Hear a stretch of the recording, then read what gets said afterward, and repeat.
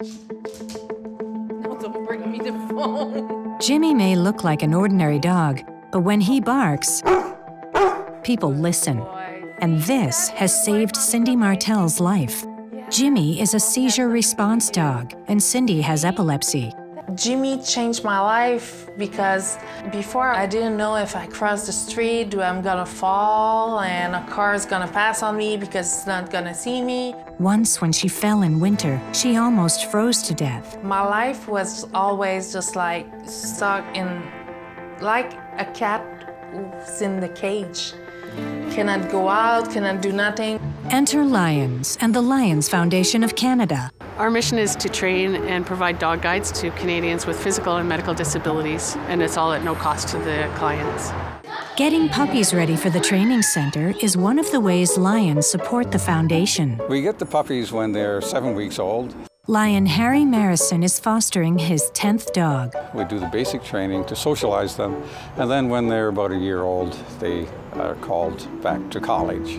Lions also participate in fundraising. Lions all across Canada have walks to raise funds for the dog guide school. At approximately $25,000, the cost to train and place one dog is high. It includes months of training for the dog. Good girl. And a 3-week training for the recipient at the center.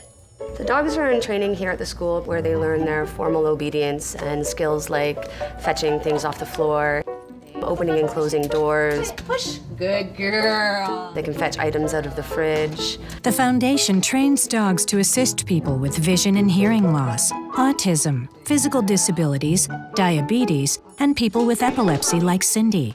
If I tell him to go get the phone, he's gonna go get the phone, because if I need to do the 911, something like that. But if Cindy has a seizure, he's gonna bark and bark and bark till somebody's gonna come. One of Jimmy's greatest gifts is his ability to anticipate Cindy's seizures. She do 9 seizures back to back. They take maybe 2-3 minutes. And because Jimmy bark first, I can do something for Cindy.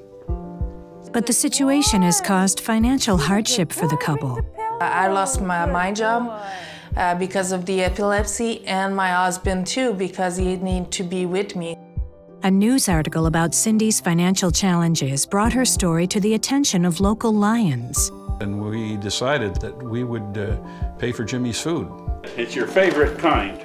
And as Lions, we're just doing what we swore we're going to do, is to help the less fortunate. Now Cindy does what she can to raise awareness about epilepsy and dog guides. My husband sent up a Facebook page about the lion dogs, about the seizure and things like that.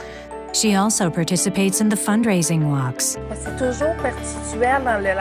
and has appeared on numerous television shows, telling her story and spreading the word.